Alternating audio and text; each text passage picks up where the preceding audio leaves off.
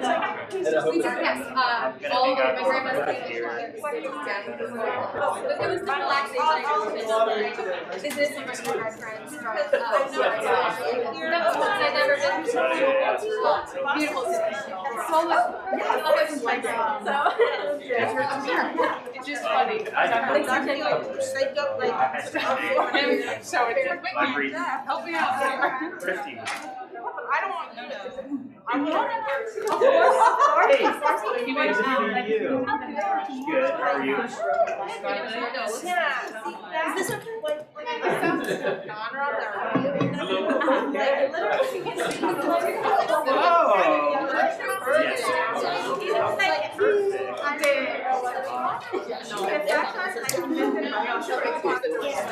Okay, gotcha. That's what I think. Yeah, exactly. And I am too. But I don't like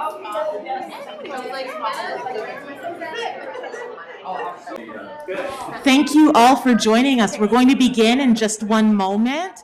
Please feel free to come down and populate the front as much as you feel possible. Thank you to those joining us by Zoom. We are so glad to have you with us here as well. We'll begin in just one moment.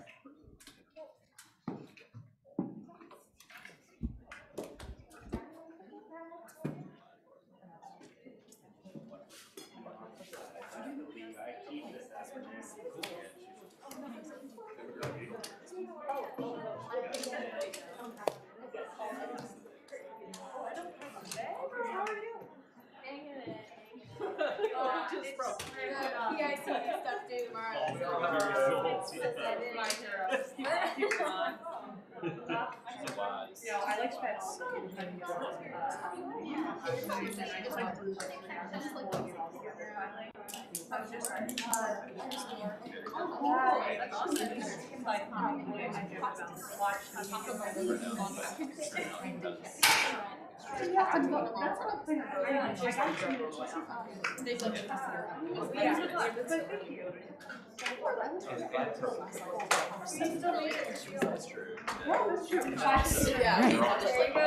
Good afternoon, everyone. Again, thank you for those joining us inside the room. Thank you for those joining us on Zoom.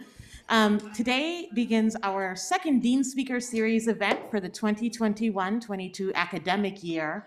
And on behalf of Dean Paul Caron and all of our deans, we are so glad to have you here. We launched the Dean Speaker Series in 2019 and have been pleased to bring renowned legal and faith scholars to our community since then. We are pleased to open our Spring 2022 Dean Speaker Series with today's event in honor of Dr. Martin Luther King Jr. Day and sponsored by our Newt Barr Institute for Law, Religion, and Ethics. On Monday, January 17th, we observed Martin Luther King Jr. Day at a time when our country faces racial and social justice issues just as it did during Dr. King's life.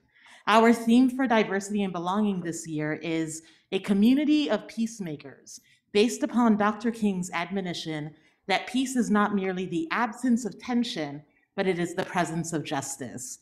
We are committed to helping each other and everyone in our community become agents of justice and bringing love and light to the world in service to others. For that reason, I'm especially pleased to introduce today's speaker, Allyson McKinney Timm, the founder and executive director of Justice Revival. Justice Revival is a nonprofit organization devoted to helping Christian faith communities actively safeguard human rights through education, advocacy, and collaboration.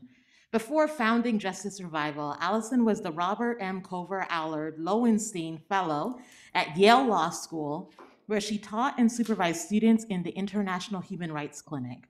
While at Yale, she also earned a Master of Divinity at Yale Divinity School. Prior to teaching at Yale, Allyson established and led the Uganda Field Office of International Justice Mission and was a litigation associate at Latham & Watkins in San Francisco.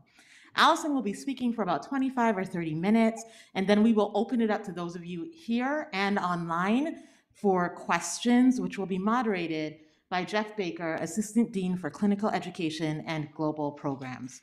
Thank you so much for joining us. Please join me in welcoming Allyson McKinney Timm.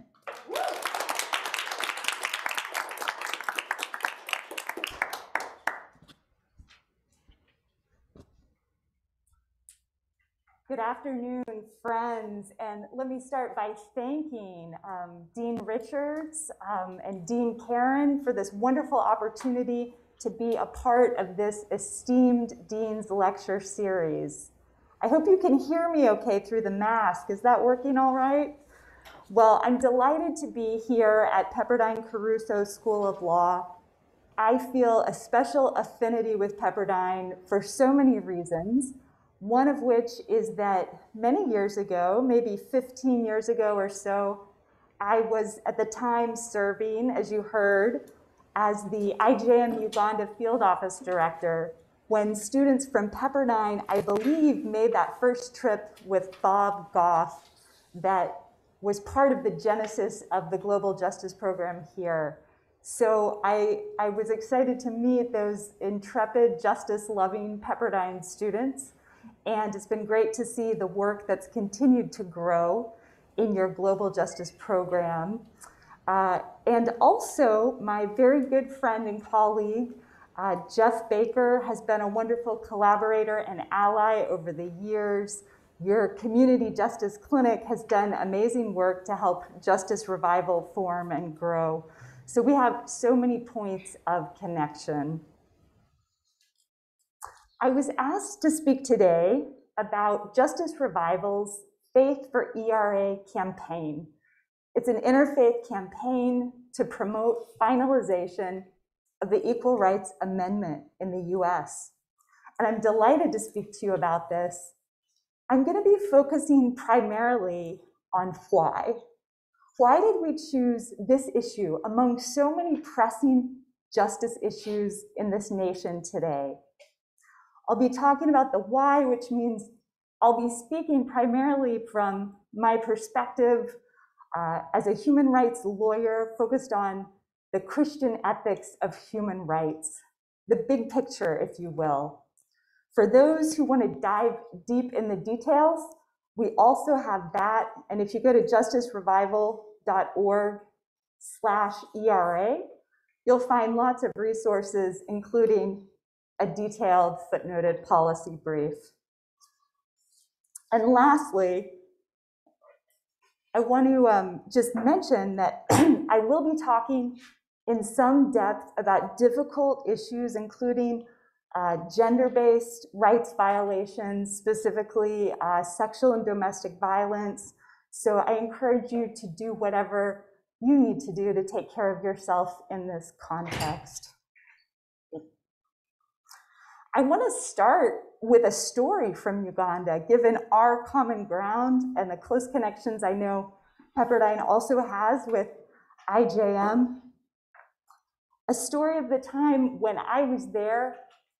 Our work focused on helping widows who had been unlawfully forced from their homes, often violently deprived of their inheritance, in violation of their rights under the law. I wrote a very short essay at the time about a case that meant and means a lot to me, a woman whose real name I won't use, but who I called Gloria in this article in California Lawyer magazine. Gloria was a young woman, 4 children, a subsistence farmer.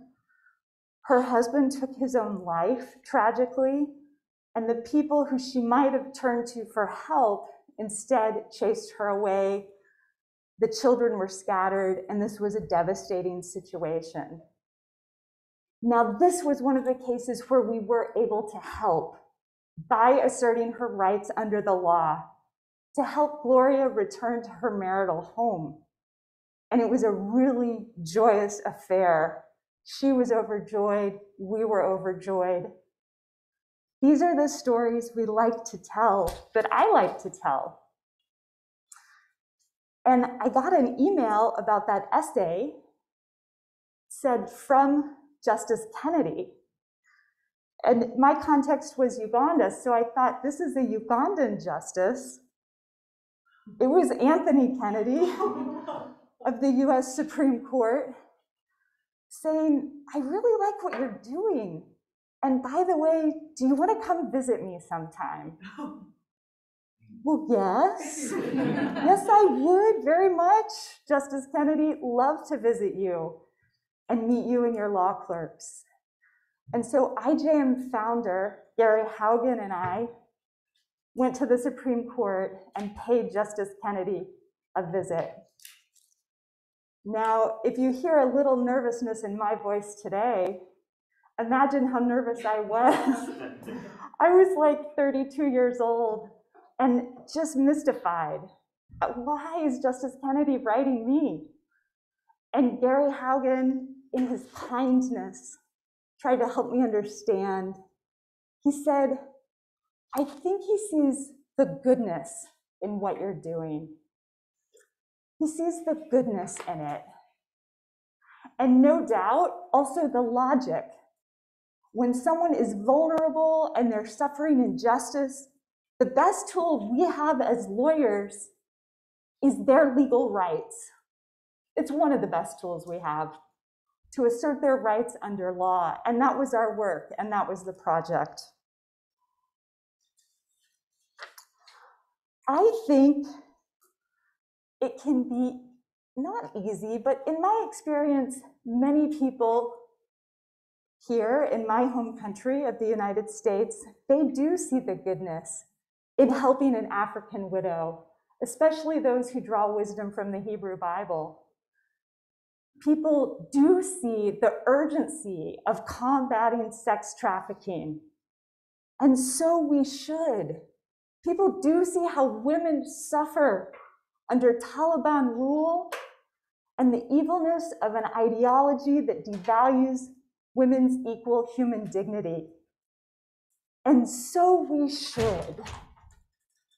But friends, I think what sometimes it's so much harder for any of us to see is the injustice right around us, in our midst, right here in our home place. We're here during a week when we celebrate the legacy of Dr. King. Dr. King, who preached the oneness of all humanity, what in Africa is called Ubuntu, or in the words of Desmond Tutu, we are all bound up together in the bundle of life. So King famously said, injustice anywhere is a threat to justice everywhere. And Dr. King recognized quite clearly the link between the struggle for Black freedom during his phase of the civil rights movement in this country and the fight against Nazi anti-Semitism and South African apartheid abroad. These both reflect one ideology, an evil ideology of white supremacy. They are of a piece, they are interrelated. And yet, when Black freedom leaders here petitioned the newly formed UN for some sort of help and redress, US leaders resisted that fiercely. Carol Anderson documents this in her brilliant book, Eyes Off the Prize. Those in power would have rather forsaken human rights altogether than risk the geopolitical disadvantage of a Cold War adversary calling the United States to the carpet on the rank hypocrisy of fighting a war in Europe for freedom from fear, freedom from want, but tolerating Jim Crow here in the US. I believe the question for the United States has always been, will we embrace human rights as a principled ideal that we apply with the same vigor and rigor here in the United States as we seek to do with any adversary or ally? Or in New Testament terms, we might ask, will this country take the plank from its own eye? See, I believe it is so much easier, in my experience, to see injustice elsewhere, far from home, because then we can cut off that part of our culture maybe our faith that we're uneasy with, that we're confused about, or even that we're ashamed of and project it onto the other. And hence the post-colonial critique, white folk rescuing brown women from brown men. No one sets out to be that or do that. I don't think anyone means to. But the only way to avoid that, I believe, especially for human rights advocates in the global north, and especially in this particular country, is to be very conscious about the necessity, the vital necessity of taking the plank from our own eye.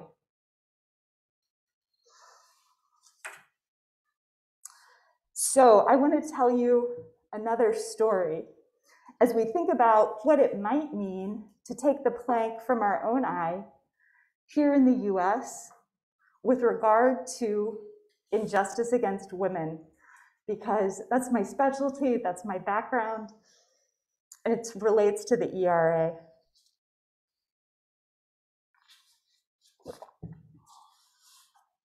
Years ago, as a graduate student at Yale, I was in a classroom much like this one, and I heard a lecture similar to this one. The Gruber Distinguished Lecture in Women's Rights, and a leader named Zainab Salbi spoke to us about her work leading Women for Women International. And no doubt it was a brilliant lecture, but there's only one thing that I remember clearly to this day. One line I can quote to you from her talk. She said, "I had to claim the I. I had to claim the I." Now, what did she mean by that? She had explained, yes, I am a highly privileged, highly educated Iraqi-American woman. And I'm helping women who have survived awful wartime atrocities. And I can also recognize that the sexual violence I suffered was no less an injustice. And that's part of what I'm fighting against. I'm paraphrasing her here. But I know she said, I had to claim the I. And friends, I knew what she meant. I knew what she meant. So around this time, the Me Too movement was ascendant. The movie The Hunting Ground comes out. It features centrally the story of my undergraduate alma mater and a high-profile case there. It's like central to the film. So I sat in a classroom like this one, much like we're doing today, and I watched on the big screen a depiction of the culture that set the stage for a rape I myself suffered as a 17-year-old college freshman. Now, why am I telling you this? Why am I telling you this now? It's the first time I ever told the story publicly. I just told my parents last weekend. Wow. They were great. Thanks, Mom and Dad. The reason I pulled this story in here is to say, I know it can be so much easier to see the injustice somewhere else, anywhere else than at home, anywhere else than in church, anywhere else than in our own stories. But it is so vital that if we're not to fall prey to the white savior industrial complex, that we do the hard work, that we shine the light of truth on the injustices right in our midst, and that we say, we will take the plank from our country's, our culture's eye first. I don't think God ever wants us to be a hero. God sure doesn't need us to be a savior. But what we can be, what we might be, I believe, in the words of Henry Nouwen, is a wounded healer. We could be a wounded healer. And that's what I feel like I'm striving for, I invite you to think about in your career. We can be a wounded healer, and it's more complex, right? A great story has heroes and villains, but the line between good and evil runs through every human heart. So I'm not here to give you heroes and villains. It is more complex than that. But we all have a role to play in looking right here at home, our own communities, in saying, okay, US, will we take the plank from our own eye? If we were to talk more about gender-based injustice, the list would be much longer than I have time for now. Child marriage happens here. Female genital mutilation happens here. Violence against women sure happens here. 4 women each day are murdered by their partners. And that's an increase from 3 in about the last 7 years. Who's studied Castle Rock versus Gonzalez? Oh, wow, okay. They will. Yeah. Jessica Lenahan, formerly Jessica Gonzalez, has 3 baby girls. Her husband becomes violent. She gets a legal restraining order in a state with a mandatory arrest statute, and that statute is printed right on the back of the order. But when her partner becomes threatening, the police refuse to do anything, and the result is the 3 baby girls are murdered by gunshot wounds to the head. And she at least wants an explanation. So she sues the police, and her case goes all the way up to the Supreme Court. And in an opinion penned by Justice Scalia, our country tells her, you had no right and you get no remedy, and the police had no duty to help you. Problematic. Survivors of violence against women have had the door shut, whether they're going through the Equal Protection Clause, whether they're going through the Due Process Clause, as in her case, leading one feminist scholar to say women have been shut out of the Constitution on this issue. Our culture is shot through with injustice against women, which is of a piece with the oppression of people of color. And this is vital for us to understand. This is vital to understand. And so Desmond Tutu writes quite clearly, how can I oppose injustice based on race and tolerate with equanimity, he asks, injustice based on another fateful factor of human identity, which is gender. Dr. King's predecessor, the early civil rights hero, the Reverend Dr. Pauli Murray, she always insisted that women's rights and civil rights are 2 parts of one human rights movement. One human rights movement. And I believe it's a movement that matters to God deeply. I believe this movement matters to God. One humanity, Ubuntu, one movement for liberation.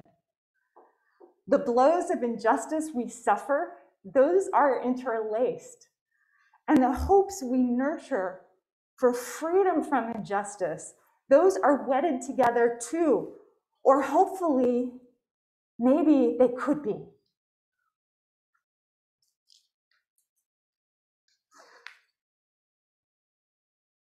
A good word.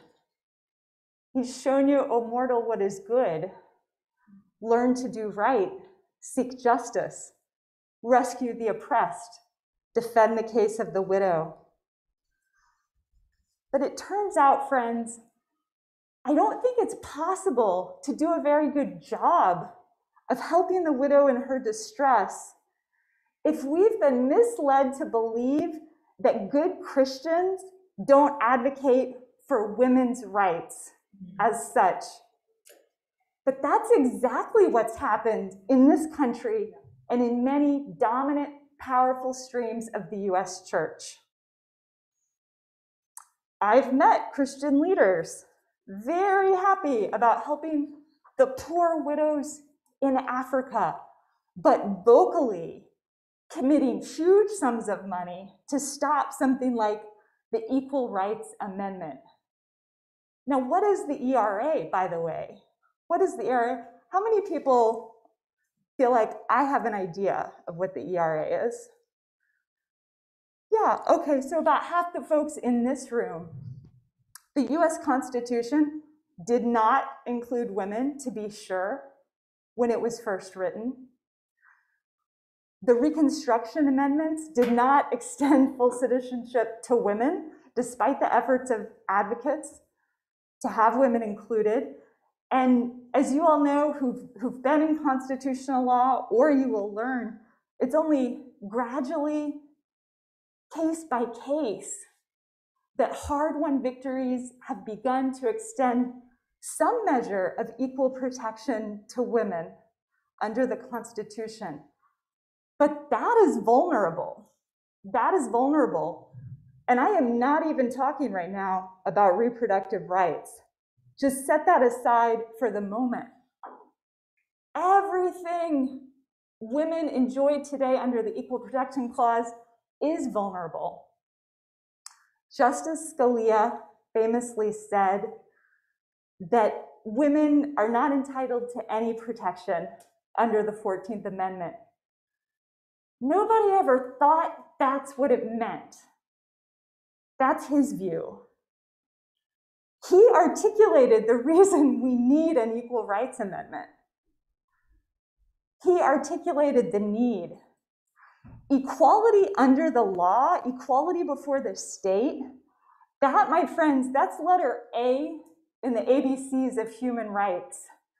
That is the quintessential characteristic of human rights, that they are understood to be universal and available to all people on a basis of equality and non-discrimination.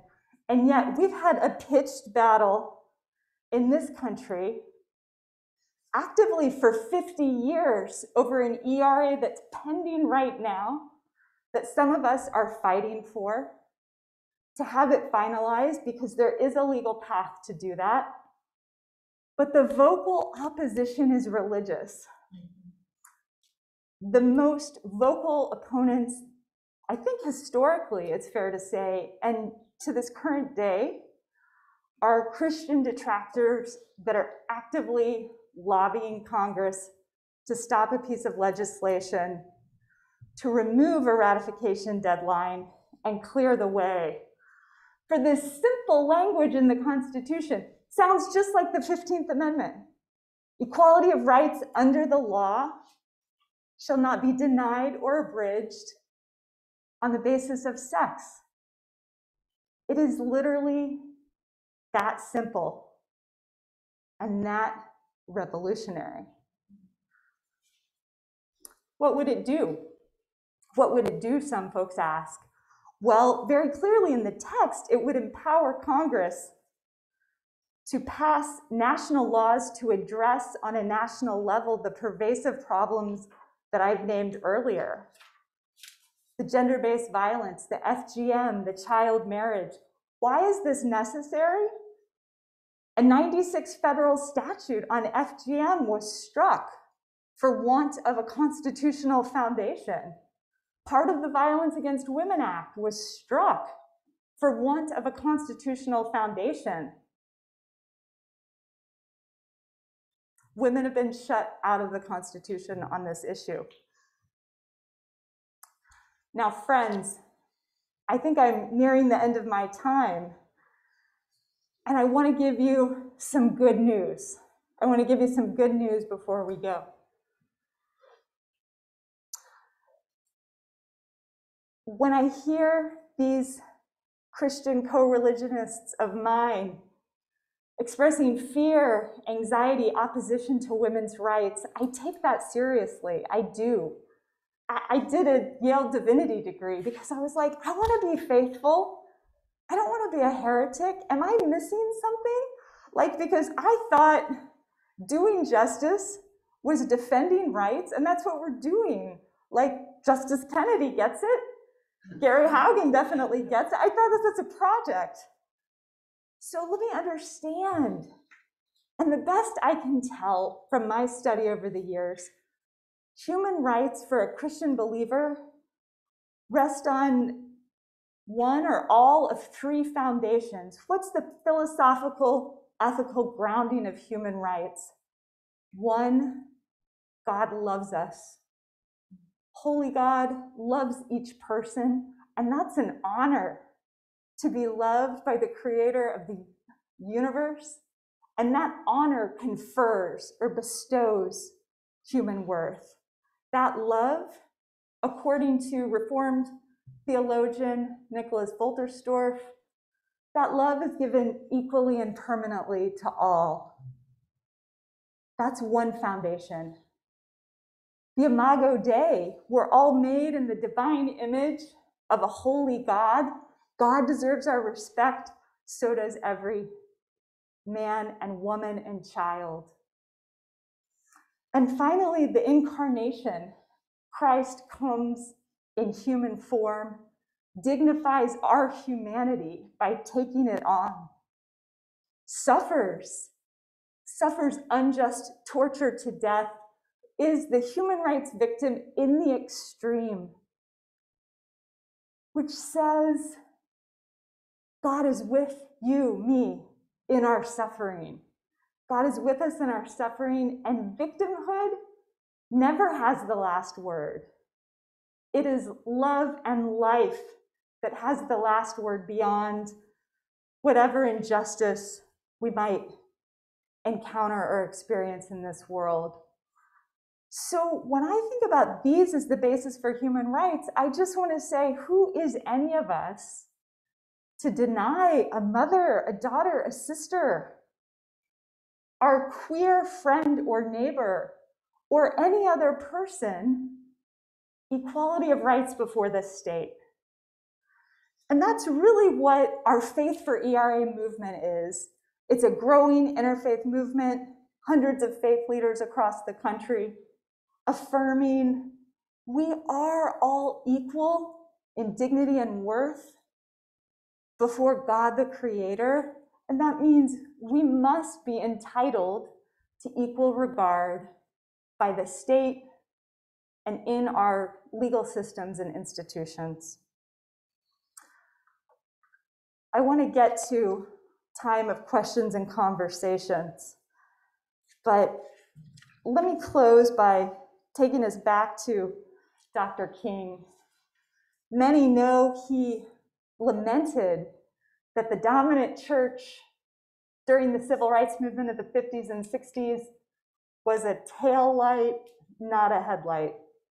And so we celebrate him unanimously, and sometimes I think in a maybe a facile, superficial way today.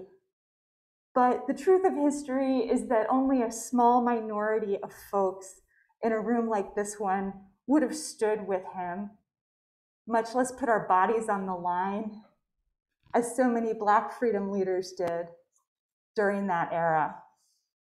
It would have only been a small minority. But look at what happened. Part of King's legacy was that Christian orthodoxy in this country changed.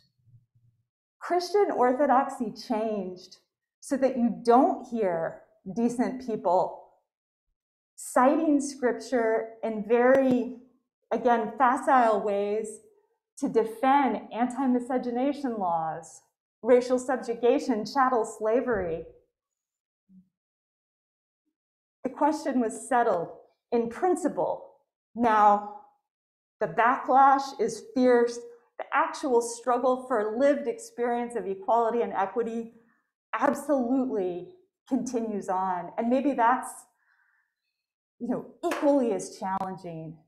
But he changed Christian orthodoxy, and that is no small thing. And that's part of what gives me hope. The increased awakenings to the need, at least, for racial justice, to the importance of witnessing and naming white supremacy. Those increased awakenings in recent years, those give me hope. Those give me hope. And so I'll end on a hopeful note, again from Archbishop Tutu, who said, yes, you may have the power, you may have the guns, but you've already lost. So why don't you come on over, he said with love, and join us on the winning side. Thank you.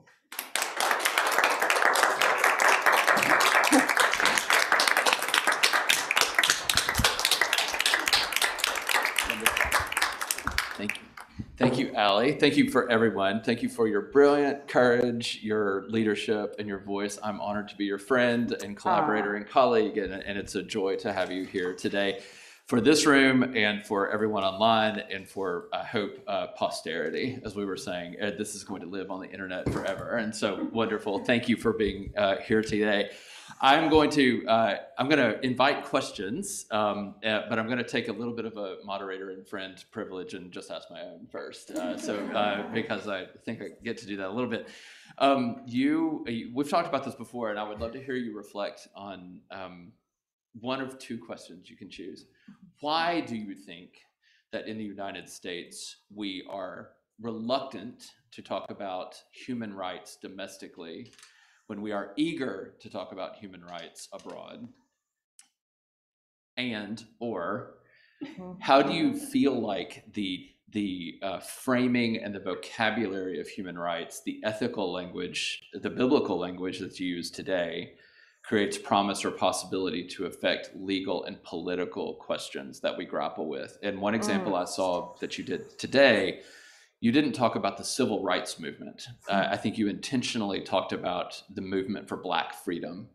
And I think that that's a really interesting choice as an advocate for the language that you choose. So I'm going to step out of your spotlight, choose the question as you like or none, and then I'll circulate for others in a minute. Let me go with the second one because it'll be easier to remember, hopefully. Yeah, the language is important. And I think, as many will appreciate, from a human rights lens, we have these different categories of rights, civil and political, economic and social, again, interrelated. We, in the US, I think, we use the term civil rights to mean Black liberation. That's what I believe a lot of folks are hearing when they use that term. And so I sometimes use it that way too, because it's relatable. And also, we want to remind people that, all of these rights, again, are universal. And so just to kind of make clear, we're talking about particular rights we want available for everyone, and the very important history of white supremacy and Black subjugation means this important movement for Black liberation. And so I'm sure it's some of the readings that have influenced me being part of the reason that I make that distinction. Good. And as an advocate, when you're thinking about those things, when you're trying to make a point in the United States now, what promise do you think, or possibility, why do you choose that language as an advocate when you're entering into the discourse in the United States today, which doesn't largely use this language? Yeah. What do you hope to accomplish? Yeah, I mean, hopefully it is provocative in the best sense of the word, to really be specific and naming, that it's Black residents of this country that have suffered in very particular ways, and that harm has this generational effect, we know. And so to draw attention to that, and the language of liberation, I think, is also both theological and socio-political, and so to tie that together as well.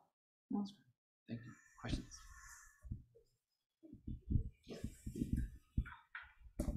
Thank you so much. Everything you do is pretty much what I want to do, so this was just really cool to hear you speak. And I guess I could pull a Professor Baker in an either-or question. One's domestic, one's more foreign. Domestically, I know a lot of Christian politicians use the Bible and twist it to kind of stop women's rights and stop minority rights and everything like that. For example, I remember when there was an abortion bill passed, a senator, I think it was a senator, some sort of legislator, said, well, if a woman was to be raped, that was God's plan for her. So how do we change people's mindsets when it comes to passing something like the ERA? How do we, as young lawyers or as upcoming lawyers, maybe help change that mindset? And then foreign, I'm also interested in doing the Uganda program for the global justice. And so if I was to go, how could I go there without that white saviorism mindset, but also understanding that I do come from a place of privilege? How would that be best? How would I best do that? Yeah, okay, great questions.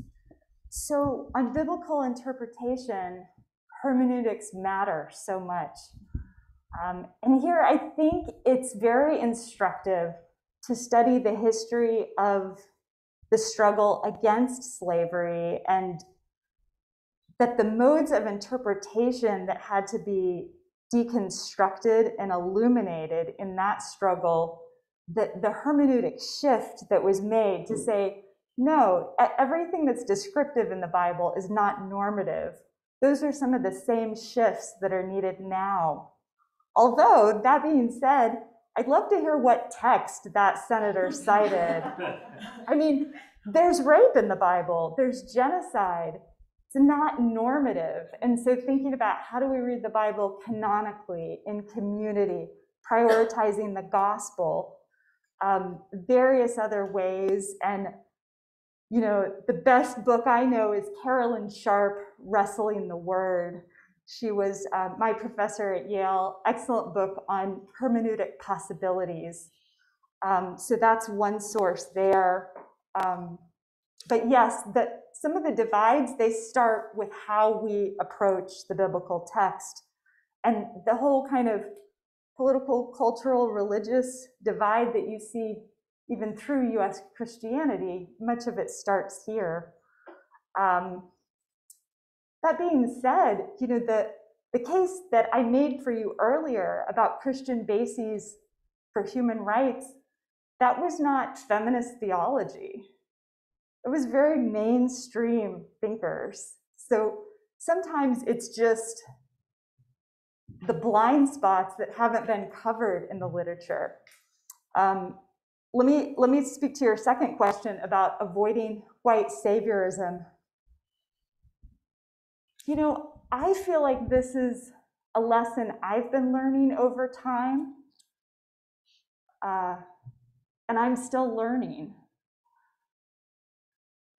But reading post-colonial theorists, very important. And I like to think more about being in solidarity and supporting, empowering the work of someone who is in their home culture. And part of my turn to Justice Revival was like, okay, I've been trying to promote cultural change in a place far from home, but can I go back to my own hometown and say, let me tell you what I've seen and learned about human rights? I'm from Jacksonville, Florida, by the way. So that was kind of the challenge I felt and heard.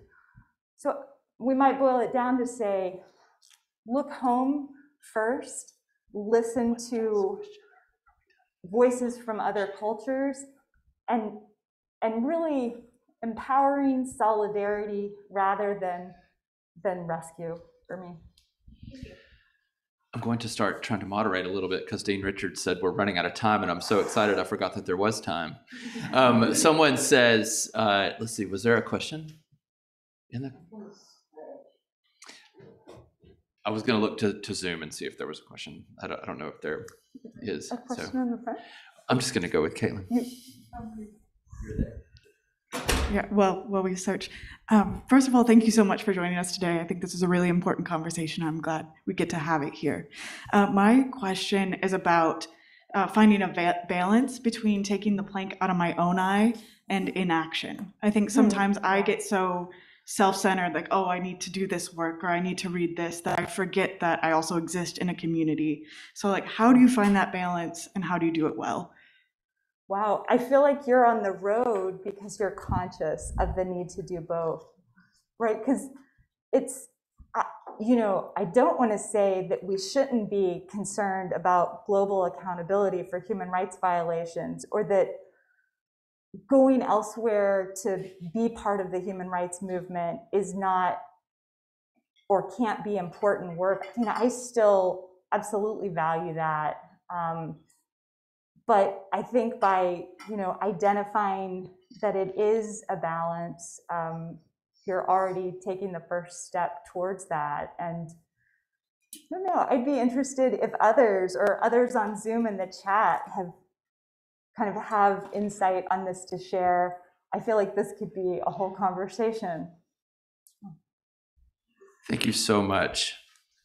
If I may, in earlier conversations, we were so privileged to have dinner and lunch together with Ally and have come to the conclusion that we will be having Ally and Justice Revival here many, many times. Because I think, as you see from this conversation, there was so much to delve into. One of the questions was around the legal argument for removing the time restriction on the ERA. And if I can say, I know this student one, we have some handouts that Ally so graciously provided for everyone who's here. To those who are maybe Pepperdine students who aren't on campus today, I'll keep some in my office. But to everyone who registered on Zoom, we'll make sure those get emailed to you as well. So I think that's, yes. And the policy brief that you have on your website. Yeah.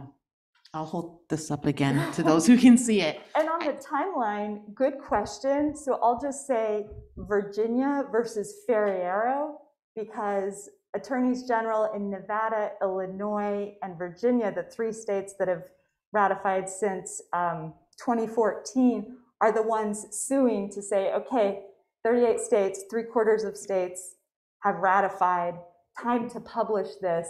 And so in that litigation, and amicus briefs by the ERA Coalition, which we've supported several of those, you can get kind of the deep story on the time limit.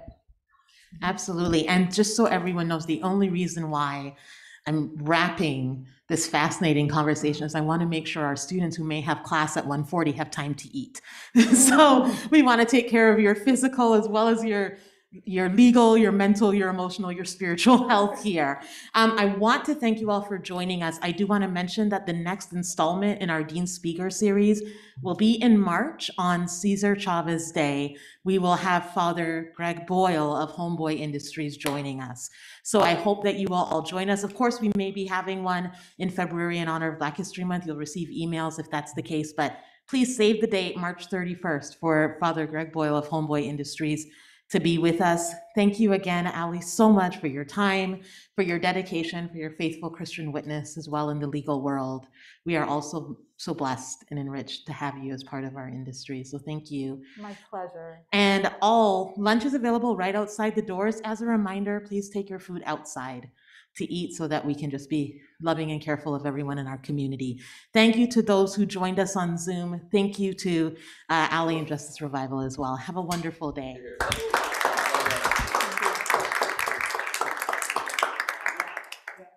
Thank you.